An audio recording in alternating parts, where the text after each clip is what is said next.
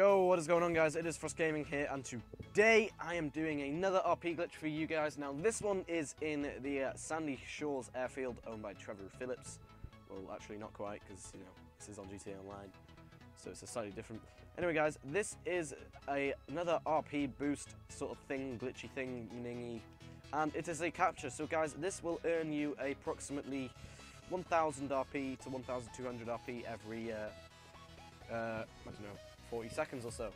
So guys, the way to do it is you, well, I'll link it for you guys so you can bookmark it on the social club and so on and so forth. And guys, so yeah, that's how we do it. As we'll see how it works in a second. So guys, what you'll do is you'll spawn with a load of clowns, and you have to kill the clowns and kill your enemy, obviously, because you have to. Guys, we will invite someone, and they will join in a minute, guys. So I'll be back when they have joined. So we now have somebody who has joined, so let's just take a look.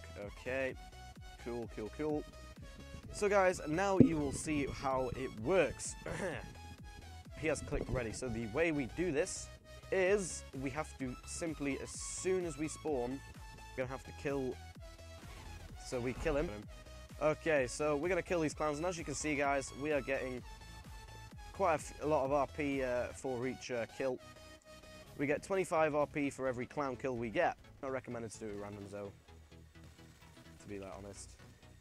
There we go, so let's just kill him. So as you can see, guys, we are still getting like 25 RP per every kill of clown. So then once we have killed a couple of clowns that got our RP up a little bit, what we're going to do, guys, is we're going to run straight to the RP bags.